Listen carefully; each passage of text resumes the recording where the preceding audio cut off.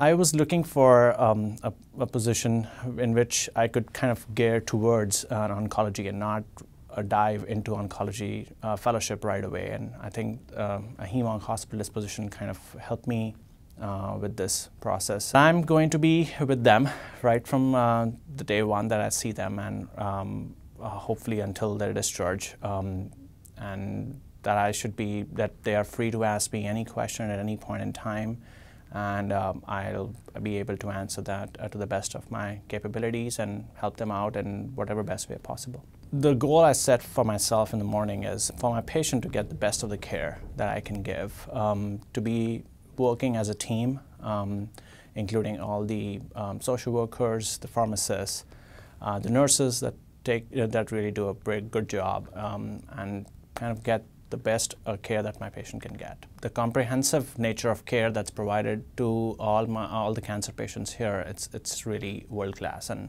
I think all the super specialties that are available, we are able to offer the patient the best of the care possible. And with the advanced technology, it makes it much more easier with regards to diagnosis and treatment.